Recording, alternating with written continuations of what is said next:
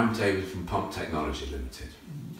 A question we're asked is, how do I vent from my wastewater or sewage lifting station when I can't do that externally to the building?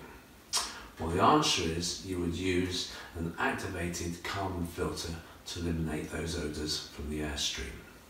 Now, there's two types of filters available for you which are proven on the market. One is called the charcoal vent, and the other one here is called the micro vent.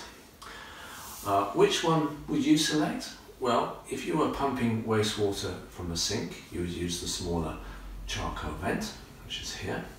And if you were pumping, say, very hot water, or you were pumping from a commercial dishwasher, etc., then you would use the larger micro vent.